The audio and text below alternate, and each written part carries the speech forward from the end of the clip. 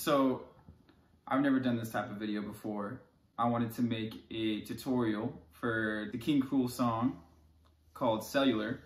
It came out yesterday and I love it. The music video that came out with it is really good. The song itself is really good on its own. I wanted to learn how to play it so I can maybe do a cover, but I think I might just make a video on how to play it instead. So here it is. The song can be broken down into about 3 sections.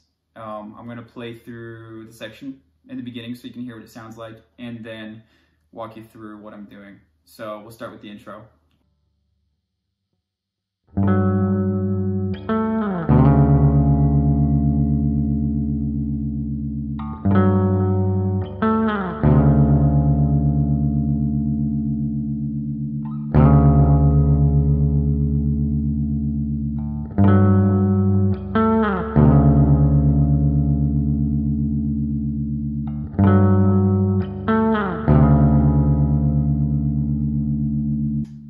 Okay, so that was the intro. I'll walk you through what I was doing now. Okay, so first things first is there is alternate tuning on this song. So it's just drop D though. So your 6th string will be tuned to a D, and everything else is just standard tuning. For the intro, we're gonna start on a G, a low G, which is the 5th fret, 6th string. And then with that, it's gonna be 4th fret on the 4th string, which gives us that major 7. So you kind of just have to strum and maybe mute the 5th string. But so we're going from the 4th on the 4th string to the 7th, and I'm kind of sliding it down. And then what's happening after that is we go to the open G, or the open low D, and then with that is going to be the 4th fret on the 5th string now, which also is giving us another major 7, D major 7. And so, simply done, this is what it sounds like.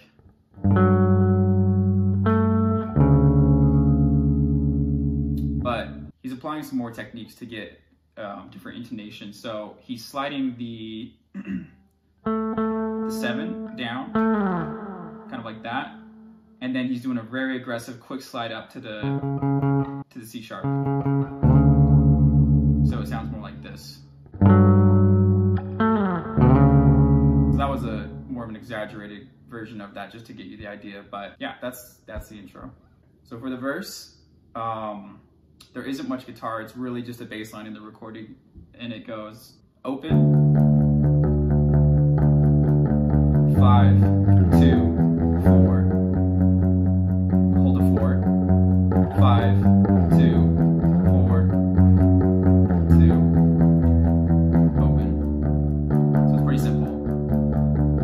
Which on the guitar, that's not too exciting if you don't have all the other production going behind it. And so what I like to do is get that 7th going on there again and kind of change it up. So the way I like to play it is I'll add a 7th.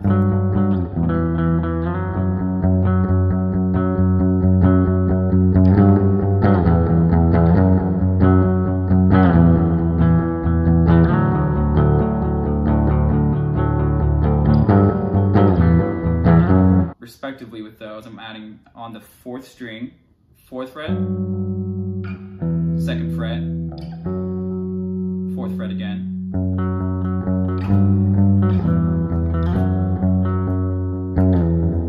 2nd fret, and then for the D, I like to do open, something like that. Any variation of that open D chord, which on the top, all I'm doing is 4th string, 4th fret, 3rd string, 2nd fret, 2nd string, 2nd fret, which is a nice open D sound. So for the last section, it's going to transition into what I think of as the bridge, and it does so with a very dark chord, and this is what it sounds like. And it's got that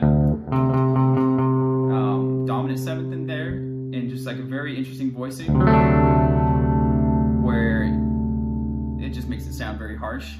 And the voicing for that is going to be open, 6th string, 5th strings on the 3rd fret, Fourth string is on the 4th fret. Third string is on the 2nd fret. And then the second string is on the 2nd fret. And remember this because we're gonna come back to it in just a sec. Here's the bridge out of this transition, it sounds like this.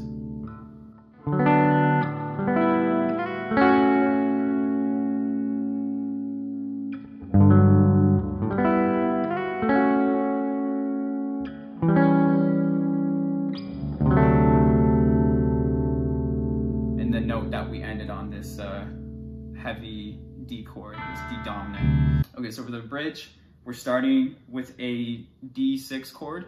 So it's gonna be starting on the 5th fret. We have, of the 5th string, we have a D, and then 4th fret of the 4th string, 4th fret of the 3rd string, 3rd fret of the 2nd string. So that's 4 strings that we're strumming on this chord, and then the next 2 are gonna be just 3 strings. So that's going to be starting on the 4th string, 5th fret, 3rd string, 4th fret, and the 2nd string, 5th fret. Then you're going to keep that shape and you're just going to move it up a whole step so that you're now starting on the 7th fret. So together,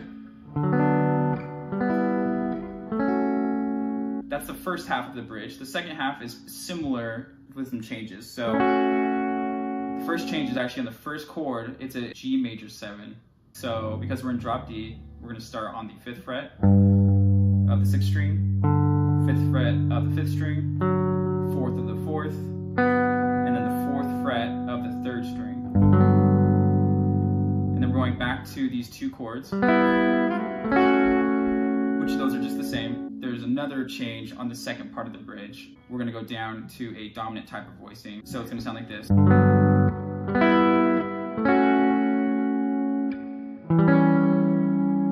This is going to be 5th string, 7th fret, 4th string, 5th fret, 3rd string, 6th fret.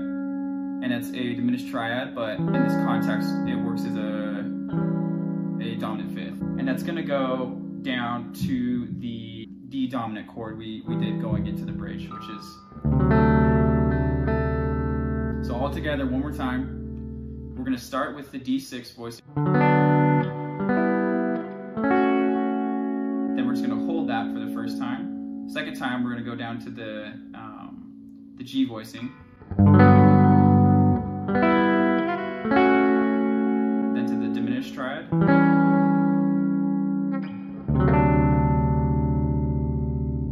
That really, really dark chord at the end. Okay, and that's pretty much it for the bridge. On the last time out of the bridge, the only difference is you go to the diminished, and then you go immediately back into that D, which is the same as the intro. And then you do that to the outro, and that's the song. Be sure to let me know if you have any questions about any of the chords, any of the shapes, or if you have any corrections or anything. I think it's pretty close. Yeah, thanks again for watching.